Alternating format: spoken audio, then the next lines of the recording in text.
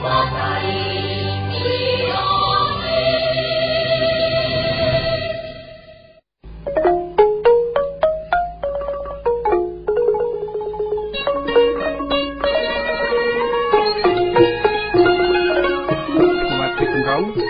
ូមលោកអ្នកនាងដែលកំពុងស្ដាប់កម្មវិធីព័ត៌មានពេលថ្ងៃត្រង់របស់ VOD ទីមេត្រី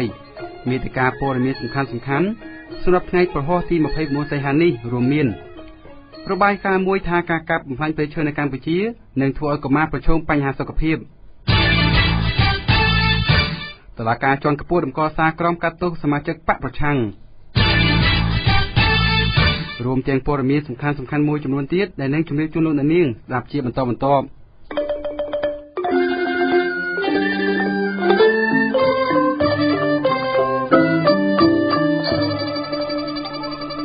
ខ្ញុំបាទពេជ្រចម្រុងសូមជូនព័ត៌មានពិស្ដារបាយការណ៍មួយរកឃើញថាការកាប់បំផ្លាញព្រៃឈើនៅក្នុងប្រទេសកម្ពុជានឹងបង្កជាបញ្ហាសុខភាពលើកុមារអាយុក្រោម5ឆ្នាំក្នុងរបាយការណ៍សិក្សាមួយរបស់ក្រុមអ្នកស្រាវជ្រាវមកពីសាកលវិទ្យាល័យជាតិសង្ហបុរីចេញផ្សាយនៅចុងខែសីហាឆ្នាំ2017នេះពួកគេរកឃើញថាការកាប់បំផ្លាញព្រៃឈើដ៏ច្រើនសន្ធឹកសន្ធាប់ក្នុងប្រទេសកម្ពុជានឹងធ្វើឲ្យកុមារអាយុក្រោម5ឆ្នាំប្រឈមខ្ពស់នឹងការកើតជំងឺផ្សេងៗដូចជារាគរូសប៉ះពាល់ផ្លូវដង្ហើមនិងគ្រុនក្តៅដោយថាជំងឺទាំងនេះគឺជាមូលហេតុចម្បងនៃអត្រាស្លាប់របស់កុមារនៅលើពិភពលោកបើតាមរបាយការណ៍ក្រុមអ្នកស្រាវជ្រាវសង្ហបុរីបានវិភាគលើទិន្នន័យស្ទង់មតិផ្នែកសុខភាពស្រង់បានពីគ្រួសារចំនួន 35,547 គ្រួសារក្នុងចំណោមសហគមន៍ចំនួន 1,766 ចន្លោះពីឆ្នាំ2005ដល់ឆ្នាំ2014ក្រុមអ្នកស្រាវជ្រាវអះអាងថាការកាប់ព្រៃឈើ 10% នឹងធ្វើឲ្យកើនឡើងនៃការប្រឈមជំងឺរាគរូសចំនួន 14% ទៅលើកុមារអាយុក្រោម5ឆ្នាំប៉ុន្តែបើការពារព្រៃឈើនៅតំបន់អភិរក្សនោះនឹងធ្វើឲ្យហានិភ័យនៃការកើតជំងឺរាគរូសនិងផ្លូវដង្ហើមថយចុះជាងមុនគួររំលឹកថាកាលពីខែឧសភាឆ្នាំ2017កន្លងទៅទីភ្នាក់ងារស៊ើបអង្កេតផ្នែកបរិស្ថានដែលមានមូលដ្ឋាននៅទីក្រុងឡុងប្រទេសអង់គ្លេសបានចេញរបាយការណ៍មួយមានចំណងជើងថាជនល្មើសមុខដដែលចំនួនឈើខុសច្បាប់របស់វៀតណាមរបាយការណ៍នេះឲ្យដឹងថានៅចន្លោះខែវិច្ឆិកាឆ្នាំ2016ដល់ខែមិនិនាឆ្នាំ2017ទំហំឈើប្រមាណ34ម៉ែត្រគូបត្រូវបានលួចលាក់នាំចេញនិងធ្វើឲ្យស្របច្បាប់ពីប្រទេសកម្ពុជាទៅវៀតណាម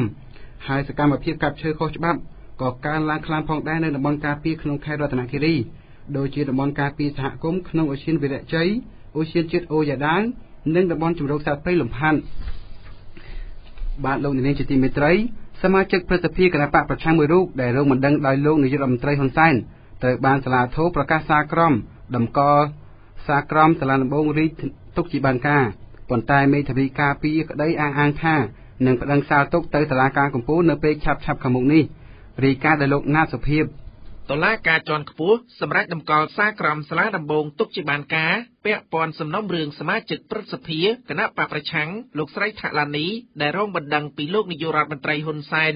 លោកស្រីថាឡានីត្រូវបានលោកនាយករដ្ឋមន្ត្រីហ៊ុនសែនតាមរយៈមេធាវីតំណាងរបស់ខ្លួនប្តឹងកាលពីថ្ងៃទី1ខែសីហាជុំវិញការចោទប្រកាន់ថាលោកនាយករដ្ឋមន្ត្រីហ៊ុនសែនស្ថិតនៅពីក្រោយឃាតកម្មលើលោកកែមលីករណីនេះសាលាដំបងរាជធានីភ្នំពេញបានផ្តន្ទាទោសសមាជិកព្រឹទ្ធសភាគណៈបកសំរងស៊ីលោកស្រីថាឡានីឲ្យជាប់ពន្ធនាគារ1ឆ្នាំ6ខែនិងពិន័យជាប្រាក់8លានរៀលព្រមទាំងសងជំងឺចិត្តដល់លោកហ៊ុនសែន100រៀលពីបទបរិហាកេរ្តិ៍ជាសាធារណៈនិងញុះញង់ឲ្យប្រព្រឹត្តអំពើបង្កឲ្យមានភាពវឹកវរធ្ងន់ធ្ងរដល់សន្តិសុខសង្គម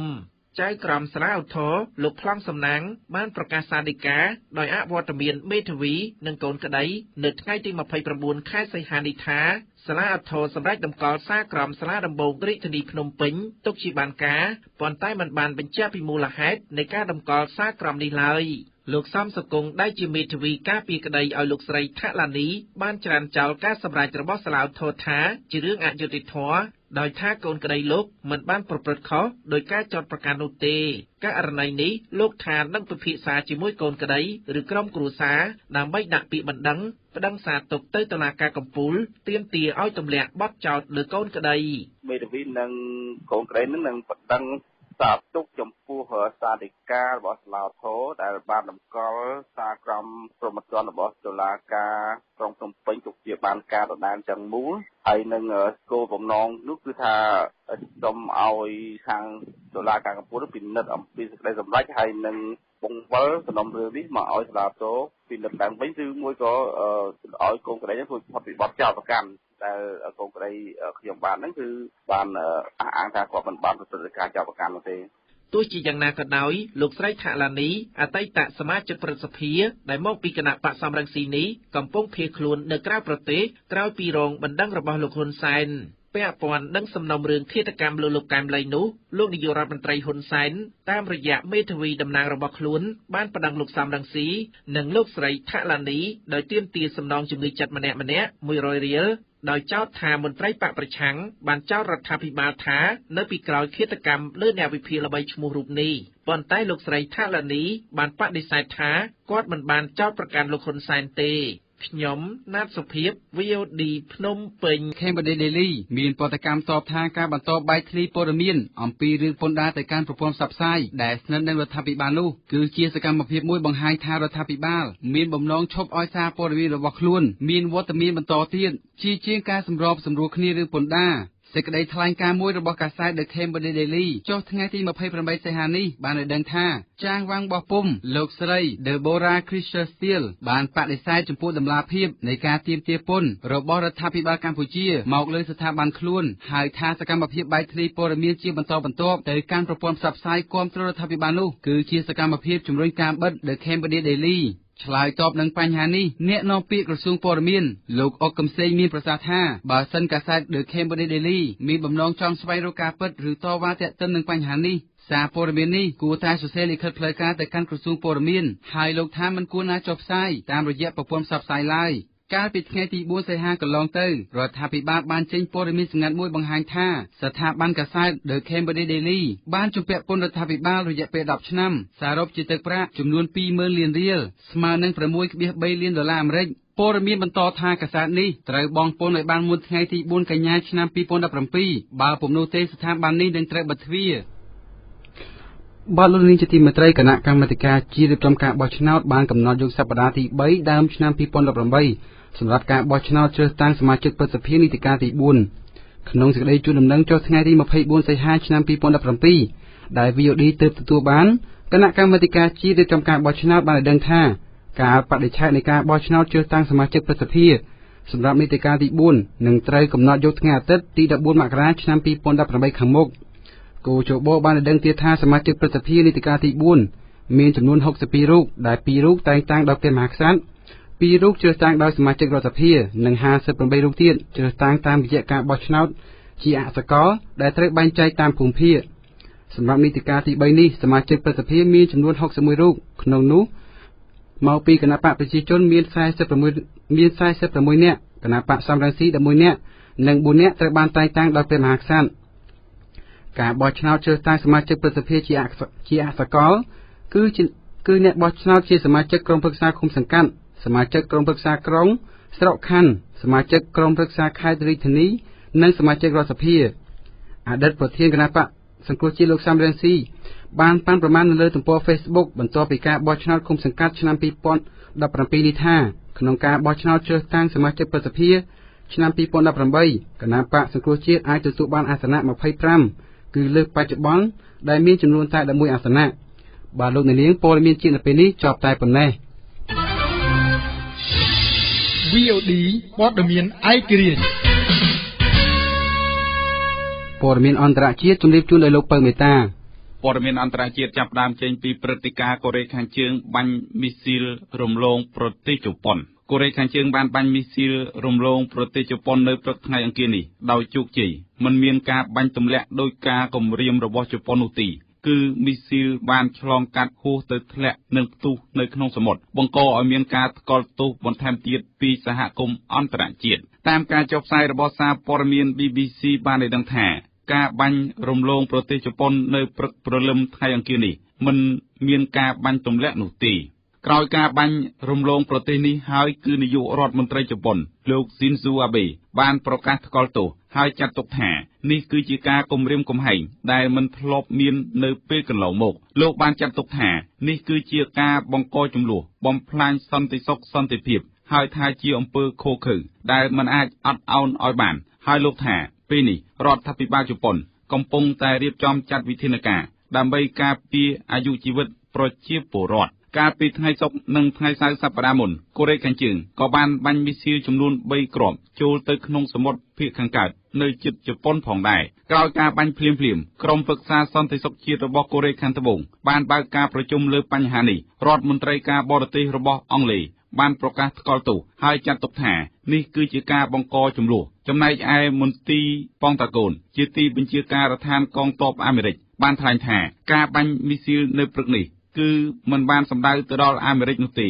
ហើយថាពេលនេះក្រមចារកម្មនិងយោធារបស់អាមេរិកកំពុងតែបន្ថែមការយកចិត្តទុកដាក់លើបញ្ហាកូរ៉េខាងជើងបន្ថែមទៀតកាលពីអតីតកាលកូរ៉េខាងជើងធ្លាប់បាញ់មីស៊ីលរំលងប្រទេសជប៉ុនបាន2លើករួចមកហើយគឺកាលពីឆ្នាំ1998និងឆ្នាំ2009ប៉ុន្តែកាលនោះកូរ៉េខាងជើងបញ្ជាក់ថាខ្លួនគ្រាន់តែបាញ់ផ្កាយរណបមិនមែនជាអាវុធឬមីស៊ីលនោះទេ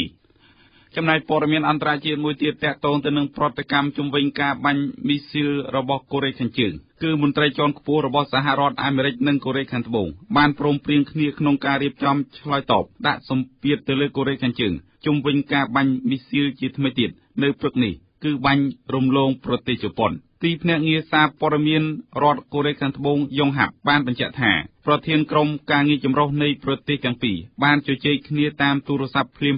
ក្រោយពេលកូរ៉េខាងជើងបានបាញ់មីស៊ីលហើយបានសម្រេចដាក់សម្ពាធបន្ថែមទៀតលើកូរ៉េខាងជើងដែលការដាក់សម្ពាធនេះរួមទាំងការប្រើប្រាស់កម្លាំងយោធាផងដែរយ៉ុងហាប់ក៏បានឲ្យដឹងទៀតថាពេលនេះក្រុមការងារនៃប្រទេសទាំងពីរអាមេរិកនិងកូរ៉េខាងត្បូងកំពុងតែពិភាក្សាជាមួយសម្ព័ន្ធមិត្តផ្សេងទៀតដើម្បីឆ្លើយតបក្នុងកម្រិតខ្លាំងមួយជាមួយកូរ៉េខាងជើងចំពោះការបាញ់មីស៊ីលនេះដែលពួកគេហៅថាជាការបង្កអសន្តិសុខនៅក្នុងតំបន់ដែលមិនអាចអត់ឱនឲ្យបាន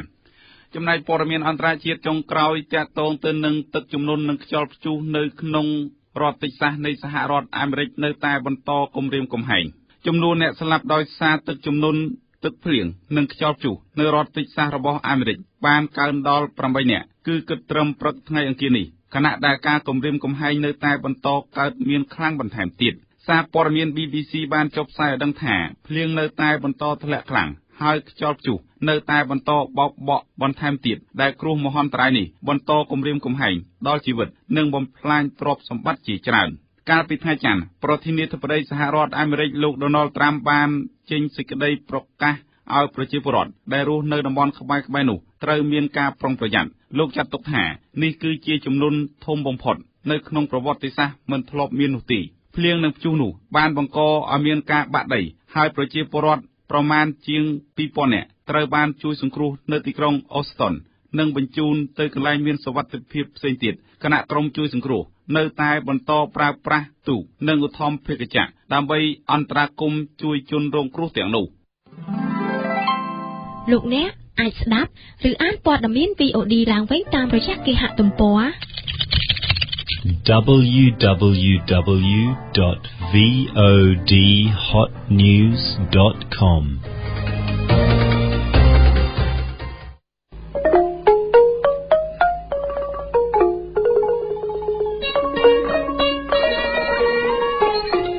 លោកនាងស្ដាប់ជាទីមេត្រីកម្មវិធីព័ត៌មានពេលថ្ងៃត្រង់របស់ VOD